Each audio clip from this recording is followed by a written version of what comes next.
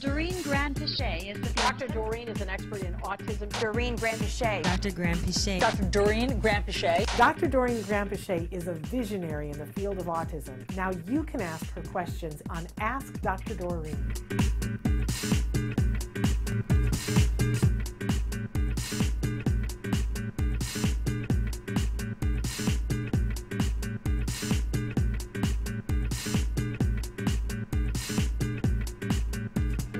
Ask Dr. Doreen. We're here with Dr. Doreen March. For those of you who don't know her, she's a true expert in the field of autism. I believe the preeminent expert in the field of autism in our time or any time. She's been working in this field for how many decades?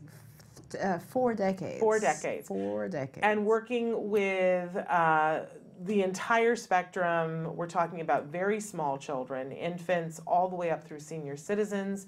One of the many things that I love about Dr. March is that she looks at individuals that are on the autism spectrum as individuals on the autism spectrum. She sees them as entire whole people that have many needs and looks to address those needs. But she also looks at the whole unit around that person, the family, the community, and tries to help all of us. And that is life-changing. I know that for a fact. Because my family was changed by the services that she helped to provide through the Center for Autism and Related Disorders. I'm eternally grateful. And we enjoyed every step. That's so not true, but thank you for lying about it. In any case, I'm thrilled that she is here with us for this period of time to answer your questions. You can be writing into us on the live feature at autism-live.com or at any one of the other sites. We'll be checking it on Facebook in just a minute. And we love it when you guys write in on Facebook and tell us where you are in the world, because that's particularly fun. Okay, I do want to get started, though, with a question that was sent to us a couple of weeks ago by a friend of the show. David Phillips has been on the show before, and he is a really wonderful young man. He has his own website now, Unlocking the Keys to Autism, and he asked specifically if we would get to this question. He says, so my question is, in 2013, as part of the new diagnostic criteria for autism, they got rid of Asperger's syndrome in the DSM-V. But Dr. Doreen had said that if you were already formally diagnosed with Asperger's syndrome, that you should be grandfathered in until you had to qualify for insurance funding again. But if it was a first-time diagnosis, the professionals that diagnose autism were supposed to follow the new DSM-V diagnostic criteria for autism, which would mean there would be no Asperger's syndrome. But an individual that I know, her brother was diagnosed with Asperger's syndrome in 2016 as an adult, and told this individual, excuse me, thank you, and I told this individual that I did not think that this diagnosis was valid because of the new DSM-V diagnostic criteria for autism taking out Asperger's syndrome.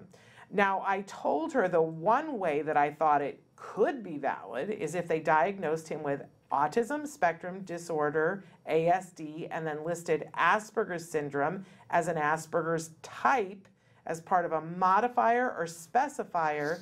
That is the only way I told her that I thought it could be listed, but that cannot be the actual diagnosis. So I would like some clarification from Dr. March on this issue, yada, yada, yada. And I just want to clarify for people that he is referring to right before the diagnostic criteria came out. We filmed an episode with you where you talked about, but this was in 2013, and you talked about, here is what will happen, this is how it will happen. That's right. That's right. So that's what he's referring to. Yeah, sounds good. Hi, DJ. Nice to hear from you again. So let me address your question here.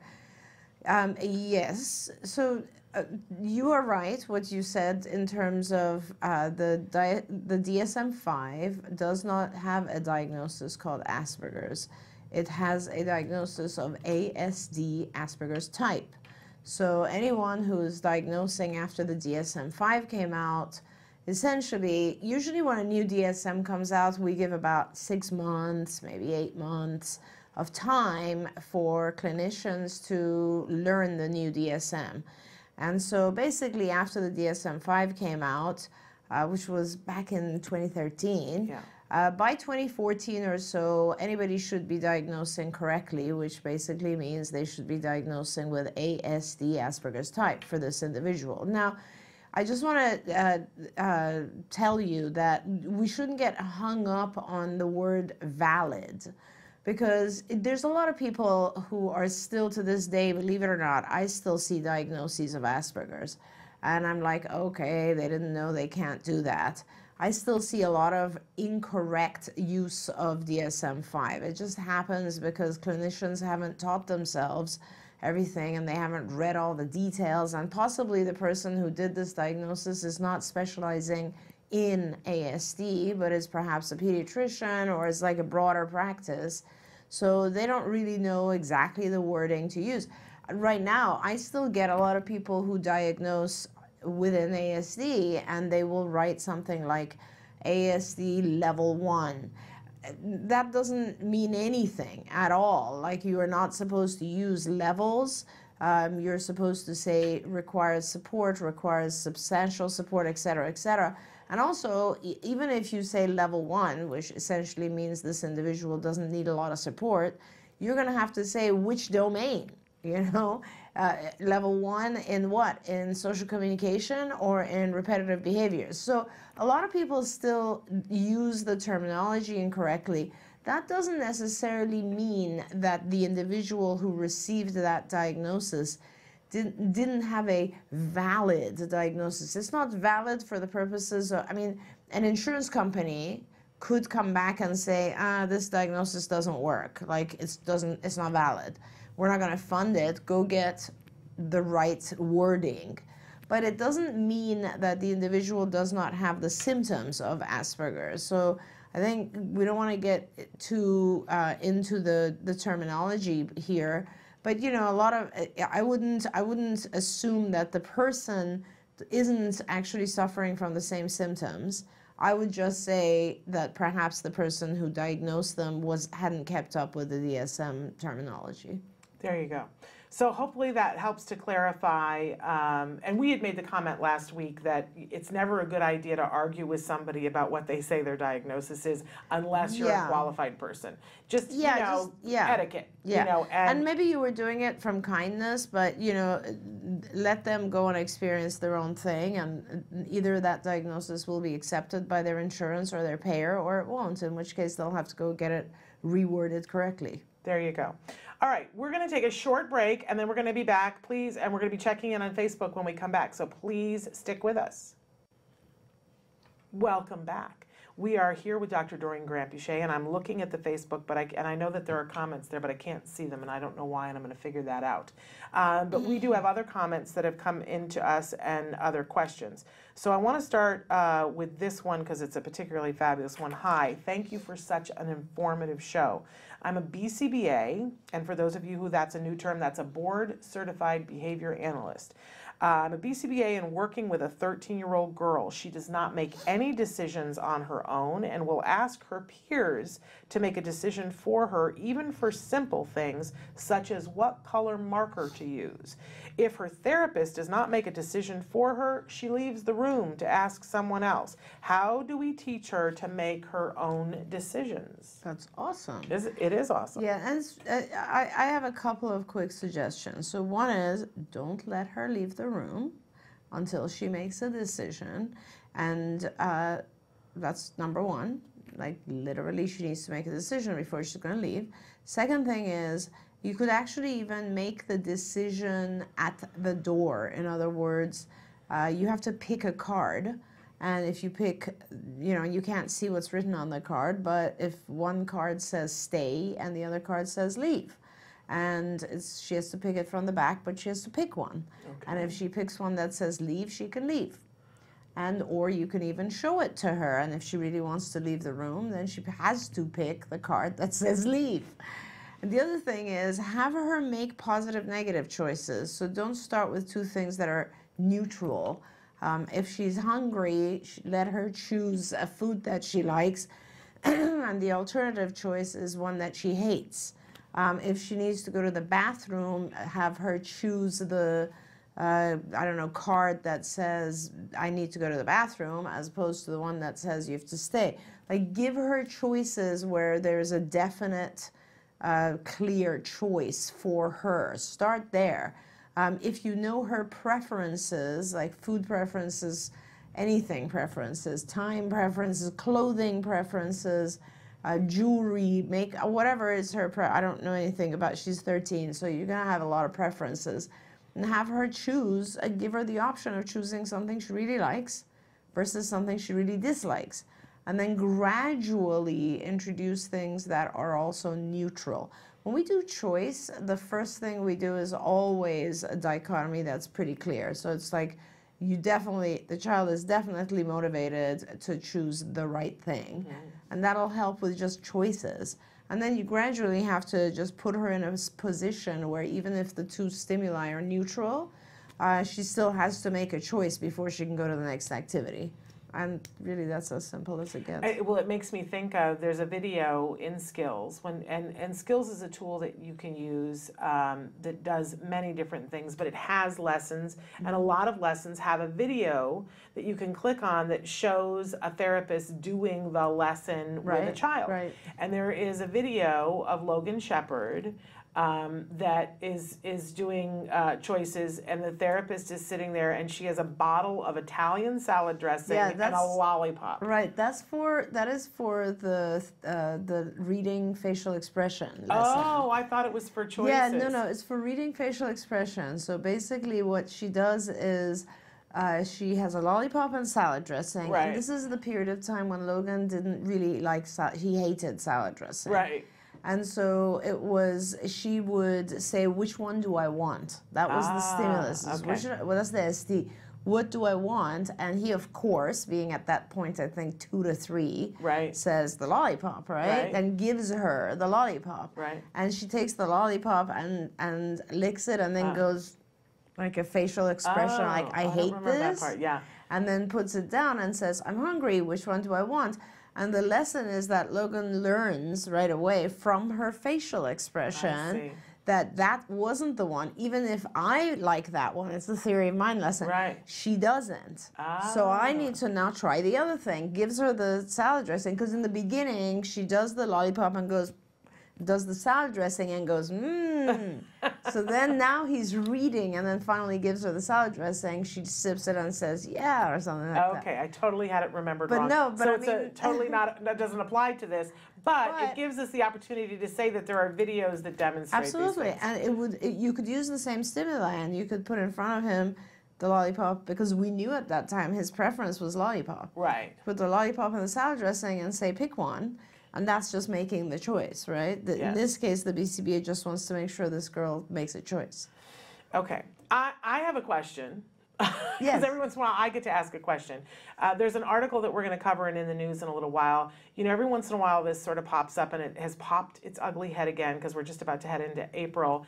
And the title of the article is, Can Some Children Outgrow Autism? Now this, and then when you read the article, about 3 paragraphs down, it refers to the fact that there are studies that show that children who get intensive therapy can get to the point where they no longer qualify for the diagnosis. Right. But what gets me furious is that the title is, Can They Outgrow Autism? Because I think even though technically, you know, a child gets to the point where they grow skills and no longer have the, you know, the diagnosis apply, so you could squint at it and go outgrow. The connotation of outgrow is that it just happened organically. That the, you know, the autism fairy came in and bonked you on the head and you no longer have autism. Which to me is an insult of all the work that offensive, you do and that we as parents do and that our kids do. And also in the article it says, is it possible that some kids are misdiagnosed? That also ticks me off. That because my child does well, some people tell me, yeah, I don't think he really had autism. And that completely negates all the hard work that was done by people. And I'm just wondering what your words matter. So the outgrow thing really tears my ticket. How do you feel about it? Yeah, I think it becomes a little bit clear that the author may have had an intention by putting all of that in one article, right? Because when you put words like outgrow and misdiagnosis in the same article, it gives the implied intention that, oh, you know, there's autism, there's just a lot of kids who are misdiagnosed, and even if they're behaving slightly differently, they'll outgrow it. Okay, so that is all not true. So the way I look at it in regards to outgrow, first of all, misdiagnosis, yeah, there's misdiagnosis in everything. Yes, that means nothing. Yeah. You know, so we're not talking about the percentage of kids who are misdiagnosed. There's probably less than 1% of kids that are misdiagnosed now. Same in 1994. Like, I mean, you know, so misdiagnosis, nothing, means nothing. There's if the misdiagnosis is held stable between now and, let's say, 1994, when we had another DSM, then the only thing that we can conclude is that from that time, it's gone from about 1 in, I don't know how many, several hundred children to 1 in 50 now, right? So it's been increasing. So let's put the misdiagnosis thing on the side. The whole concept of outgrowing does imply that nothing else happens during the course of time, but the passage of time. And so with the passage of time, if it was, I could only answer that question really if we had the capability of putting someone in a closet for 15 years and nothing else happened in their environment, okay? Because autistic children, like anyone else, learn from their environment. The real question is, do they learn enough to catch up? It's really that simple. So a child with autism or any other kind of disability is going to have certain strengths. They're going to have a couple of things where they're not at their age level. They're just below their age level. Now, some kids are significantly below various areas. Other kids are not significantly below. They're slightly below. So, for example, an individual with Asperger's type is not going to have as many deficits as a child who has very clear autism, right? Even within the ASD spectrum, a child who is 1-1, so in other words, basically has very minimal support needs, is definitely going to have fewer deficits than a child who has significant support needs. A nonverbal child is going to need to learn more than a verbal child. A child who has attention difficulty is going to have to learn more than a child who doesn't have. So there's all these levels, right? Now, so the time factor has to do with what they are exposed to and what they learn in that time. So now if someone is just living a normal life and they go to school, and if they, let's say, have Asperger's type and they have an incredible teacher at school, and one of those brilliant people who is focused on this child, and no matter what helps this child, they could recover from that. There's a possibility of that. But if it's a child who's nonverbal, has tantrums, is aggressive, has no social behavior, no eye contact, I don't care if the teacher is Albert Einstein, that teacher also has 20 other kids to deal with. That child on their own, with just the passage of time and a good school program, most likely it's not going to be enough. Right. So it's about what's enough, what you do with the passage of time. And ABA is about what you do with the passage of time. ABA is a massive amount of work. It is all the work that you put in during that passage of time that makes it possible for your child to outgrow or recover. But you don't just outgrow with doing nothing about it unless you are lucky enough to have a very minimal amount of ASD affecting you and you are coincidentally exposed to a brilliant teacher or some amazing program that you encounter without doing anything about it. And, Does that answer your question? It does answer my question, and thank you. I wanted them to hear it from your professional mouth because I'm about, later in the next hour I'm going to spout off. But I also want to say that when my son was diagnosed, like a lot of people, I went on the hunt. I was like, I need to find answers. Of course. And I was looking underneath every single rock to say, what's happening. And I was talking to a parent last night, and I said, I made it my business to find out every single kid that was a teenager or older that was doing well, and to find them and find their parents. And if they were speaking somewhere, my tuchus was there. and any way that I could get it there, and to say, what did you do? Right. And I have yet, and now I've been covering autism, you know, from some sort of a journalistic show perspective for 10 years now. And I have, in all the people that I have interviewed, I have yet to find a person who has a life where they have no disability who can say, oh, it just happened organically. Right. It just, you know, they've done a significant amount of therapy and sometimes biomedical, but I have yet to find a single person who was like, I don't know, I just outgrew it. I just figured it out on my own. Right. There is always a parent and a team behind it that worked like dogs and used ABA, or Temple Grandin still needs some accommodations. Yeah. But, you know, Temple is very high functioning, but if you look at what her mother did, and we've interviewed her mother, but her mother and her aunt were like really proficient ABA therapists before they knew what ABA was. Right. Exactly some of the things that are being done with kids now, her mother and her aunt sat and did. So anyway. And, you know, so in general, just to kind of address the other side of this, most of the time, if you don't do things, not only will the individual not outgrow, but they get worse. Right. They don't get worse. The expectations and the expectations of life become more, and therefore things get worse. So in other words, as you become an adult or an older child, there are more expectations of you.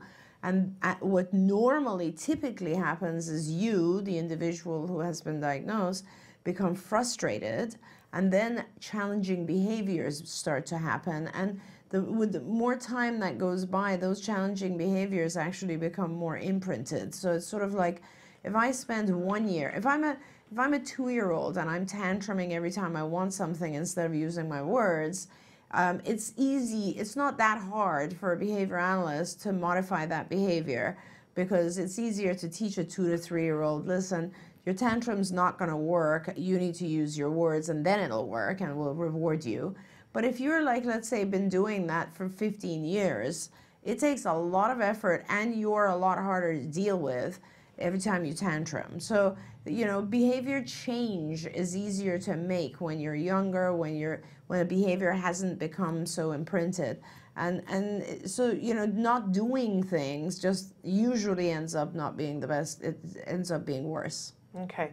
I want to say we have Ireland in the house, and we want to say happy St. Paddy's Day to everybody. Bonnie wants to know how to nighttime potty train a 5-year-old that is already daytime potty trained. The problem that could happen with my son is that once he wakes up in the middle of the night, he will have a hard time falling back to sleep. My son talks but does not have conversational speech. So when he wakes up, he has a hard time going back to sleep. And she feels like that might be the problem. Like I don't know whether it's that he doesn't want to wake up because then when he wakes up to go to the potty, he has a hard time going back to sleep. I don't know. Yeah, I don't know. And there's two, potty training is important to do in consecutive steps and correctly. So I will give you a couple of things to think about, but I don't want to give you extreme guidelines because I don't want to say something that might ruin your progress that you've made already. But go back and read the Fox and Azrin full protocol because it does go into nighttime training as well. The thing about nighttime training is that you have to do a few different things. One is you have to stop giving liquids at around, let's assume your child is going to sleep around, how old is this child? 5. 5. So let's assume your child's going to sleep around 9 p.m. or so. You should really stop giving liquids at around 6. Like no more liquids at all. And make sure that you are allowing the child to use the toilet before they sleep. What you might be referring to in regards to waking up and not being able to go back to sleep again is that we always say if the child goes to bed at 9, you go to bed at, let's say, 10 or 11, go take your child to the bathroom one more time. And that's what you might be referring to. So if that's the case, don't do it. I mean, first of all, don't assume that your child won't go back to sleep. If you've actually done it, woken up your child, placed them on the toilet, let them go, and then you realize that, oh, every time I do this, my child wakes up and won't go back to sleep, then I understand. Yeah. But don't just make the conclusion, right? Test it out. So now if we know for a fact that your child, if you are able to wake up your child at, let's say, 11 before you sleep, do it if they go back to sleep. If they're not going to, then what I recommend is to have the child no drinking for about 3 to 4 hours prior to them sleeping. And then when they go to sleep, just let it be, but keep the night short. So start with like waking up early, so 5 o'clock or something, and see how short. The best way to do this, and it's hard, I know, for parents because it's so tough to figure out the length of time. But these days, you guys at least have cameras. Like, there's also a thing you can order which actually buzzes if the child wets. It's just something you put under their sheets. It's like looks like a heating pad. Put under the sheets. As soon as it receives any kind of humidity or wet, it will buzz and wake the child up, right? And it's a training. It's supposed to train the child to not urinate at all during the night. But if there's a way for you to figure out your child's baseline, in other words, how long can the child go without wetting? So in other words, if you stop drinking at like 5 or 6 and the child's in bed at 9, can he actually stay dry until about 5 in the morning? That's your goal. If you can do that, then your child waking up at 5, then we go on and teach the child to do some other activity to engage themselves so they're not coming to wake you up. But the bottom line is, we have to establish a baseline, even if it's just 9 p.m. till like 3, whatever it is. Then we start growing that baseline and actually then helping the child stay dry longer and longer, right? And it's very possible. It's a habit for children to let go, right? They have to keep it for longer periods of time. The other thing that helps, by the way, is, I don't know what your child's daytime schedule is. If your child is on an hourly schedule, it's too soon to do the nighttime. Okay. Your daytime schedule needs to have reached a point where your child is able to stay dry for a few hours, like let's say 3, and is able to actually go to the bathroom by themselves or tell you. If he's on a schedule where you need to take the child, he's not ready for nighttime. Okay. All right, a couple of things I just want to go back and address. So you said Fox and Azrin, because I know that's spelled a little bit different, and that, for people who don't know, that's sort of the... It's a potty training Bible for us, yeah. And there are lots of books about it. You can find it online, but it's spelled kind of weird, right? It's like... No, it's Foxnazrin. Okay. Yeah. Also, there's a section on potty training, I believe, in IBT's website too. Institute for Behavior Training. I'd really recommend you go there. That's an awesome training. ibehavioraltraining.com. And then, you know, for the waking up in the middle of the night, I know a lot of parents have gotten those toilet lights where it lights up the bowl, so you don't have to turn the light on in the bathroom. The only thing that's lit up is where they're going to sit. And those are awesome. And you get a good color that they really like, and it's sort of space cool. And it helps to not wake them up, because the light is what wakes them up, and then they can't go back to sleep. Right. It's better for you, too. Definitely. You're going to hit the toilet. And that's the thing that's lit up, because it's the thing that it should be, but it's very eye friendly, and then you can all go back to sleep afterwards. Okay, do we have time for one more question? Sure. Okay. Good morning. My 8.5-year-old son with autism is very bright, considered high functioning. He still has behaviors and tantrums, is fully potty trained, and can ask for all he needs. Can ask questions like who, why, where, can have short conversations, but the things he likes... About the things he likes, excuse me, like speakers, movie credits, hip-hop music. My question is, can my son still have a chance to recover with intense ABA? I have contacted CARD in Edison, New Jersey, and I'm waiting for a response to hopefully start services soon. He's a very smart boy, but like I said earlier, sometimes has tantrums and injurious behavior when frustrated or mad. He'll be 9 in June. And she says, I get sad thinking, even though he's got so much potential and skills, that he would not be able to recover. He's also hyper, and attention can be a problem. Please let me know your opinion, and thanks in advance. I would be so lost without this show. We're sending you a hug. Oh, that's so nice of you, yeah. So what it's one of those things which I wish I knew more about your son, if I could do an evaluation or something, and then I could help you see the future a little bit more, but I don't, and this is not enough information for me to be able to say how far he'll go, right? But my recommendation to you is, I mean, it sounds like he's learned quite a lot. And that's great. That it sounds like he's doing well. And I do recommend that you get him into an ABA program as soon as you possibly can, and that you do a lot of work, right? If you can, and this is one of the problems we hit when our kids are 8 or 9 or whatever, they're in school. And so our hours become extremely limited, and also funding sources generally won't fund comprehensive programs for kids over the age of 8. So, you know, at best, your child will probably get something like 10, 15, maybe 20 hours of one-to-one therapy, which is going to be extremely helpful. What I recommend for you to do is a couple of things. One is, don't set a recovery as your goal. Every single year, try to set a goal which has to do with the things you want your son to learn that year. So here's what you can do today, okay? You don't have to wait for us. You can get on, you can do 2 things, which is what I did specifically for parents. Get on Skills, and the website for that is skillsforautism.com, skillsforautism.com. Get on Skills. And when you're on Skills, do everything. Get on there, become a client, answer the assessment questions about your son.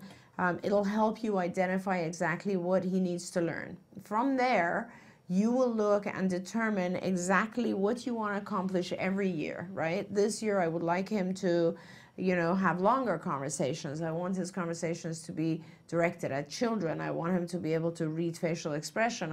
You'll be shocked at the amount of choice you have on Skills. Like, we're not talking, you know, we're talking about, you can choose things like, oh, I want him to tell jokes. I want him to be able to lie. I want him to, it's everything and anything you want is on there. So, but you have to spend some time. Like, and I suggest you set goals for yourself where you say, I'm going to do an hour on Skills every day. It'll take a week to answer the assessment, great. Then it'll take you, give yourself time, give yourself a month to acclimate. And Shannon has helped a lot of people acclimate to Skills. It's a big platform. It is big.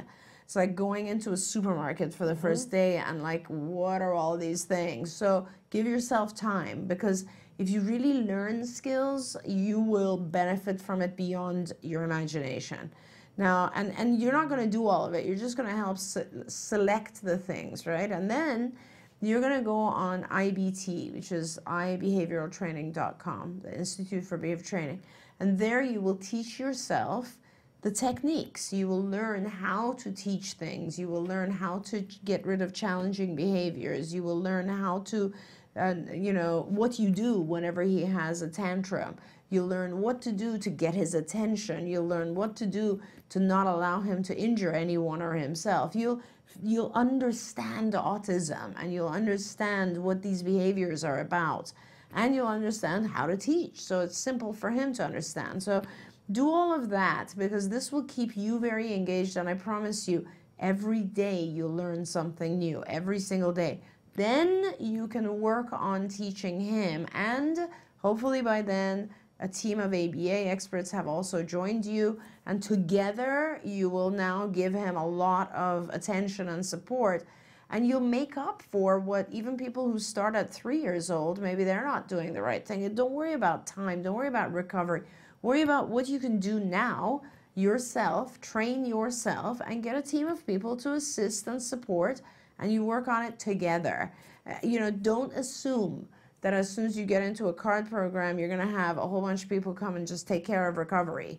That's not how it works. It is all about your involvement. And I'm sorry, because I know as a parent we're already overwhelmed, but you'll enjoy it. It's like kind of going to the gym. You don't want to do it at first, but once you get into it, you're like, I feel great. You will feel a lot better. Absolutely. You know, one of the things that I talk to parents about all the time is that CARD did a study a few years ago to see what predicts the best outcomes. Right.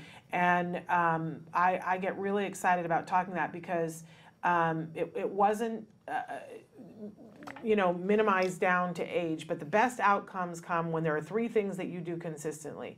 And one of them was give your child as many opportunities to learn as possible. Right. 24/7. Right. As many Absolutely. opportunities as you can. The second one was having an experienced BCBA in your case, which if you get in with Edison, New Jersey, that's going to help you to be able to do that because all card offices have experienced BCBAs. But the third one, and I said earlier when I shopped around and I was like, what is consistent with all these kids that are doing well was parent involvement. If the parents learned it and followed through on it, it helped with the first one, which is having the many opportunities. And every parent that I saw who said, we're going to do as much as we can, and the thing that I said was, I want to be able to look him in the eye when he's 18 and be able to say we did everything we could. Wherever that gets us, I'm going to love him like there's nobody's business and accept him wherever he is. But I want to be able to look at him and tell him we did it all. And if you do that, I can tell you, you will be thrilled with where you end up. I haven't met a single parent who at the end didn't say, you know what, we are fabulous, we're good. So that's, I think, hand in hand with what Dr. Grant-Pichet said. If you do those three things every day, you're going to be okay and your kiddo's going to be okay, and there's going to be tremendous growth. Definitely. All right, we need to let you go. Yeah, but before I go, I just want to thank you, and I want to do a shout out to Charlie. Charlie, Shannon bought these for you. No. These were gifts. Were donated. These Okay. were gifts, I have to say, from Imperial Toys, who we love. They're awesome. But can I show you something Yes, fun that please. we learned you can do with these chickens because we've been playing with them? And Charlie was here, our fabulous Beyond intern. Intern doesn't cover it when we were doing the toys, so I had to send these to Charlie. But we discovered that when you lock their legs, this is what happens when when you work at Autism-Live. You discover that they balance each other. So please take the chickens home to Charlie because we miss Charlie. But Imperial Toys sent these over to us because they knew we would be very happy with them. So Charlie, they have to go home and live with you. You can name them and let us know. All right, we are going to take a break, and then we got a little bit of time before it's time for Let's Talk Autism with Shannon and Nancy. But don't forget that we're going to have Karen Nolte on that hour, and we're also going to have Dr. Carrie Magro. But stay tuned. First, look at this.